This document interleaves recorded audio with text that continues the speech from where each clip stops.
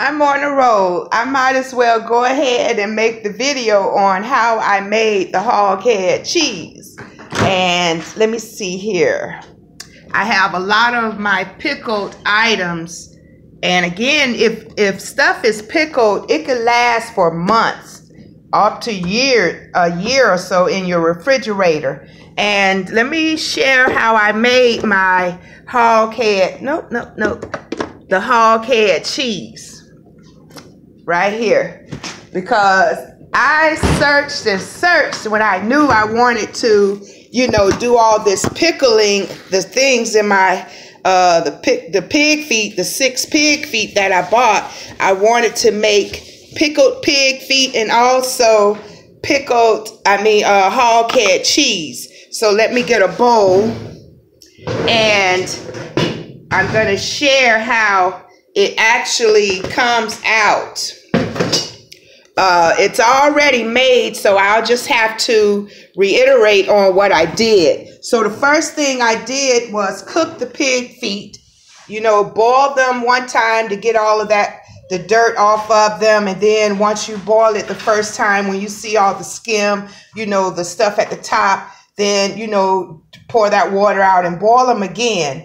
And once they get good and tender and where the meat is falling off the bones, mine didn't quite pull off the bone, but I pulled it off itself. I then put it in my blender, and I use my small part, the small top part of the blender, because I didn't want to put all of it in at one time. I was really testing to see how fine or how, you know, the texture of it would be, how thick or fine it would be. So I just used the small part of my blender, but you could use whatever part, you know, blend it, just blend the meat. So I boiled it twice. The first time I was getting off the skim, you know, the first boiling of the pig feet. And then the second time I boiled it until it got tender, good and tender. I didn't want it soft. I wanted it tender, not soft, where it could be pulled off the bone. And once I pulled the pig meat off of the bone, I put it in my, I blended it. I put it in the blender. And then what I did once it was blended, and you can make it fine or as thick, I assume, as you want. I made mine kind of, I had semi pieces that was still chunky. And let me wash my hands real quick so I could pour it out and show you the actual texture of the hog head cheese. Because to my surprise, it's perfect. It is perfect. Okay, now I'm going to, since I got my hog head cheese soaking it, because I poured the seasoning, because when I made it, I only put salt in it the first time, but I wanted it, I was like, dog, I should have put my hot spicy so it could be spicy hog head cheese. So this morning I went on ahead and poured in my juice, my hot spicy juice. But I'm gonna pour it out so you can see once I blended up the hog head cheese, I stuffed it into a container and I pushed it down very tight. So hoping it would get into the mold of this container. Now let me pour it out, because I cut me a slice this morning and I was so shocked at the firmness and everything. So okay, I can't see what I'm showing you here. So okay, now it's poured out of the container. Well, I'll go ahead and pick it up. But see how tight? It is very tight. Very tight. So what I'm going to do, is cut a slice and let you see how firm, because I mean, I was shocked at how firm it really came out. Let me see if I could show you as I cut it. Let me rinse my hand off.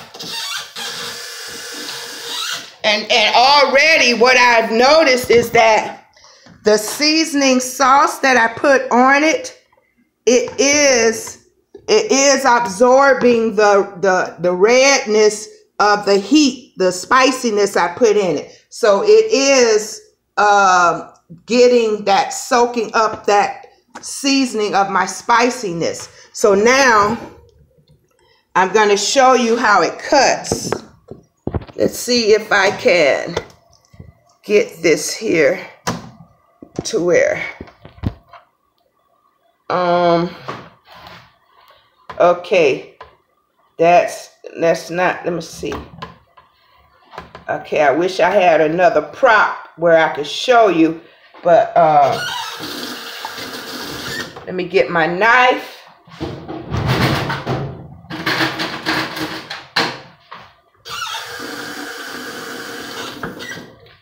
Okay, maybe I could turn it up like this, but I don't want the camera to fall. But anyway, I'll cut it this way. It is very firm. When I tell you very firm, it is very firm. It is very firm. And I was so shocked. So yes, what I did, so see, I have some chunks in mine. So you can make it as, when you blend it, you can make it as thin or as thick as you want. And it'll start, let me rinse my hands off of here.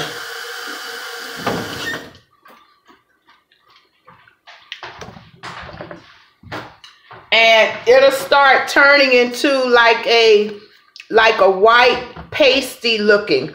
When you start blending it up, it will start turning into like a pasty. And once I blended it up, I went on ahead and packed everything real tight inside of my container. I packed it down real tight and stuck it in the refrigerator. And after overnight, when I woke up, man, I got a big hunk of hog head cheese. And I mean, it is very firm. And again, the first time all I put in was salt, seasoning. And another good thing is you're not eating the greasy fat, you know, because you left that in your water or whatever. I didn't use any water or any of the broth that came off the pig feet. I only used the meat itself and grinded it up, and it started looking whitish, pasty-ish.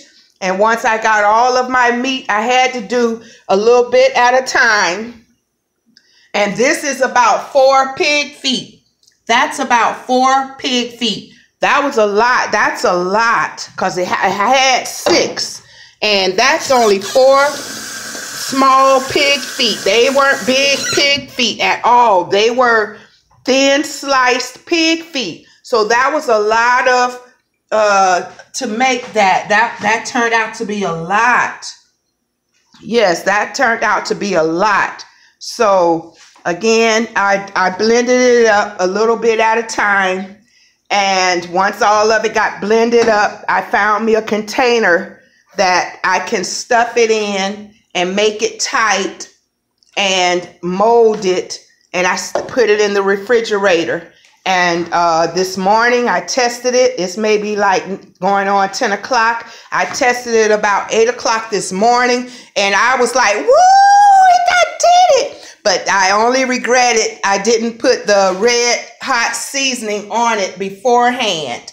So now that's what I'm doing, letting it soak up the red seasoning. But yes, it turned out perfect. Turned out perfect. So how to make hog head cheese. And then maybe on the next video, well, I might as well do it now too. As far as the pig feet, I did it the same way, but I didn't pull the meat off the bones, you know. After the pig feet got good and done, I went on and soaked it in my vinegar and seasoning. You could season your vinegar as you will. Excuse me. My battery low. Okay. But anyway, it cut my light off. The battery is low, so it cut my light off. I don't know how you can see me better. But anyway, but yes, the pig feet, I did it the same way, but instead of pulling all the meat off the bone, I soaked it in the juice. And so it's soaking up the vinegar now. And by it being soaked in the vinegar, to me, that's also an added addition to it being healthier than eating it without the vinegar, because vinegar is like a antibiotic, you know, or it adds antibodies to your body. So to me, mixing and matching, eating it with vinegar, with pickles, things like that, stuff that's pickled, it adds a benefit to our nutrition. So you can research that. But yes. And my hot sausages, I did them the same way. I boiled my hot sausages, and once they got the weenies that I boiled them, they started bursting, but I still put them in my vinegar. So boil your stuff first, and I haven't sampled the hot sausages or the hot dog, spicy pickled hot dogs yet. So I don't know what the consistency, because I was wondering, should I put the hot dogs and sausages in there cold, you know, right out the pack? But I say, nah, to me it seemed like it was raw or something. So even though I could eat a cold hot dog and stuff, not boiled. But I didn't want to do that. I did want to boil them. And once the hot dogs and sausages got boiled, I soaked them in some of my hot spicy vinegar as well. So you got your hot sausages, your hot pickled feet, and your hog head cheese. Try it. Save some money and let it last a lot longer. Have a blessed day.